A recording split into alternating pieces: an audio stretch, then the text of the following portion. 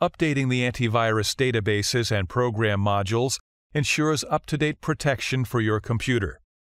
Kaspersky Anti-Virus 2014 databases contain information about threats and ways of eliminating them, so regular application update is required to ensure full protection of your computer against new threats. While updating, the application downloads and installs the following updates on your computer. Kaspersky Anti-Virus 2014 databases, which contain signatures of threats and network attacks and the methods of fighting them.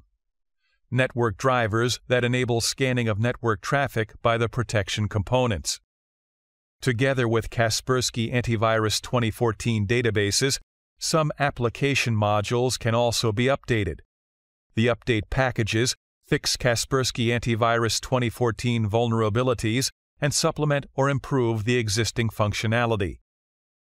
Update of antivirus databases and application modules can be launched from the context menu using Kaspersky Anti-Virus 2014 icon in the notification area or from the main application window.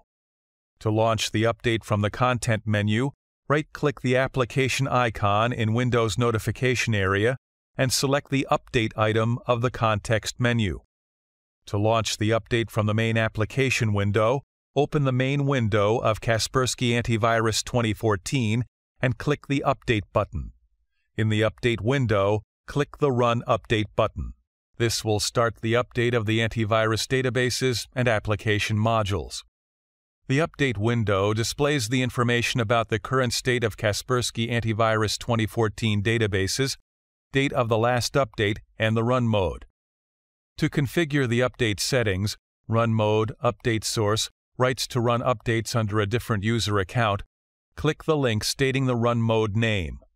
By default, the run mode is set to automatically.